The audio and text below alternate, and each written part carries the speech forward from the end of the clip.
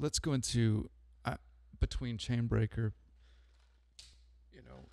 Old Church Choir and Survivor and Rescue Story. You're writing these songs that have impact so many people now, and obviously your life was impacted by a song that somebody wrote to Big Daddy Weave.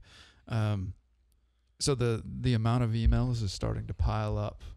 Yeah. But to this day, you keep going back to one that's like, I'll never forget that email or message. Yeah. Well, for me, it was the really one of the very first ones I ever got. I remember me and my wife, we had just started our Facebook page, kind of like the Zach Williams thing, and I don't even think I had a website yet.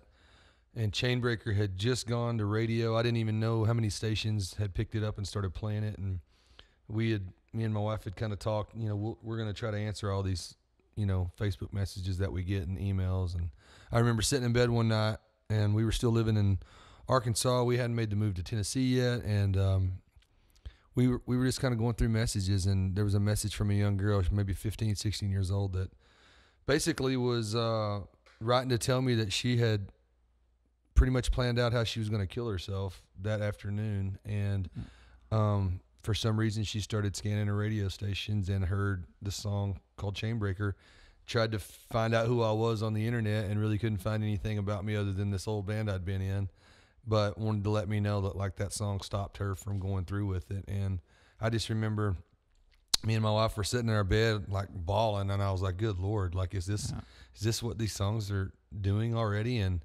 but it was just a nice, it was just so cool to know that God was using that song already, just exactly how I intended for it to be used. And we've continued to get emails like that for the last 3 years, which is it's pretty crazy.